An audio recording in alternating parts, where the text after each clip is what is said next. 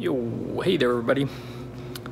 So I had a buddy of mine asking about bolt torque specs on bicycles, or basically how tight a guy would want to get certain bolts and things like that. So I'm here in the shop and got a few little bits and pieces here, some examples. Let me just switch this camera around. So got a little variety of random bolts and things here. So just one thing, just bolts in general, as far as pertaining to bicycles specifically. You know, a lot of them you'll see, you know, this is a, I guess I would classify this as 5mm, like an M5 bolt. So you see this for maybe the size that would fasten some handlebar stems, seat post clamps, kickstand mounts, things like that. Just bolts in general, especially anything that's stainless like this or chrome plated, you know, going into aluminum. You always want to put a little bit of grease on the threads. You know, if you have a washer or something, maybe put a little grease on that flange, and that's going to help get these things up to torque. You know, I know sometimes with these, even though it's got the Loctite stuff on there, or the thread locking compound, those are gonna, sometimes that can bind up if there's not, you know, like a little bit of grease. You know, it kind of depends on the material. If it's going into like a water bottle cage bolt, like a rib nut, and it's dry, and that can bind itself up in there and spin inside the frame and cause all kinds of issues. But anyway, basic point of the video is just kind of different torque specs. You know, a couple of tools that I'll use for this one's a little 4mm hex key. This one's preset at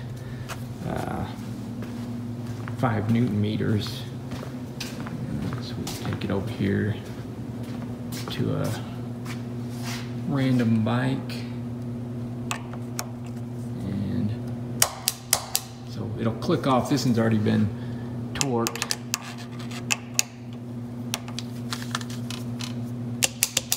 So, you know, you got your, like your face plate, it's pretty crucial there. Yeah, it's another little torque wrench, kind of a handheld deal, and you can adjust this one from like 4Nm up to 6Nm, just depending on where you turn this little dial here. So you can, you know, so now we're at 4.5. But this thing's got a little, I don't know, little holder there for some different bits. T25 torque, so 3, 4, and a 5Nm hex key bolt. Next thing, I've got this guy. It's quite a bit.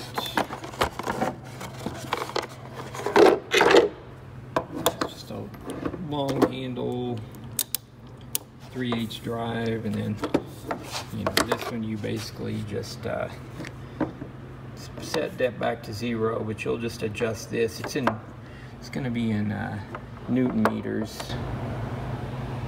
If you can see that, but you just, you know, adjust this up to get your correct torque there. You got these guys that are kind of your top of the line digital. So I've got this BMX bike here, and looked on the, just out of curiosity, looked on the profile website, and they're just a standard stem bolt there, 6mm bolt there. Those call for 8.5Nm. Get this guy fired up here.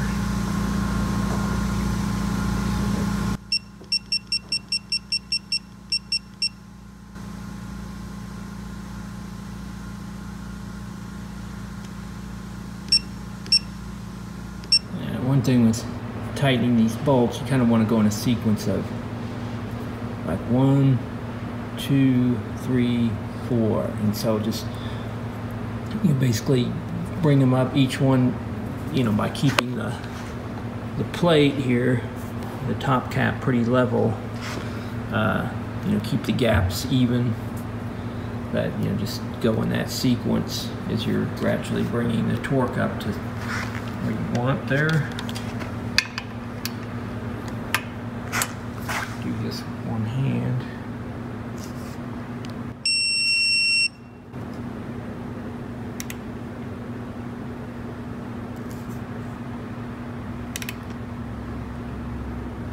So this guy will tell me where my torque is. So this thing was a little light.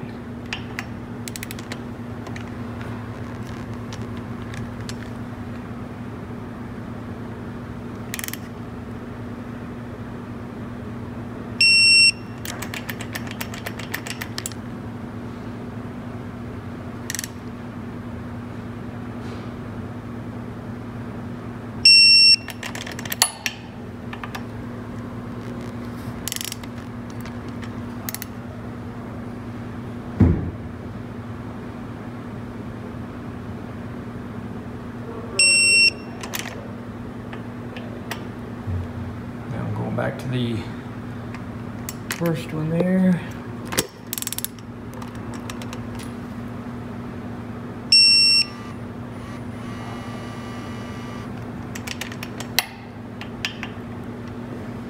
Took her to the limit.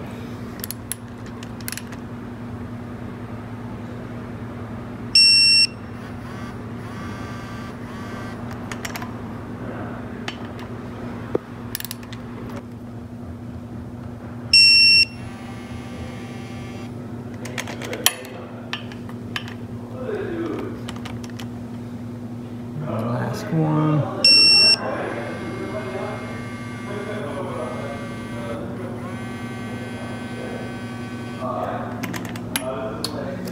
That's it.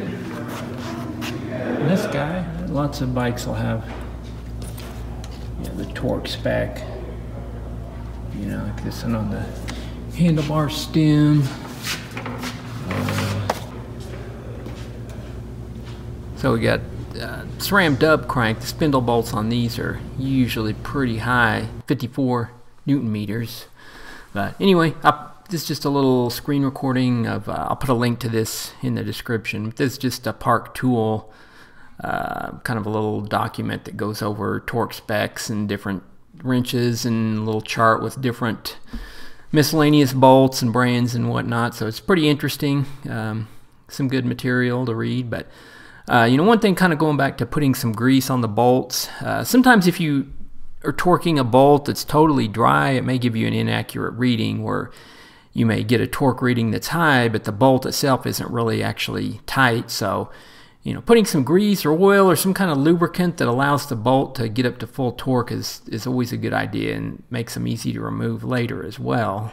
But just, you know, when in doubt, check with your manufacturers. You know, like this full suspension mountain bike, we got all kinds of different bolts, torque specs and whatnot. So yeah, just when in doubt, check with your manufacturer of the given part there. So yeah, hopefully the video was helpful, and see you guys next time.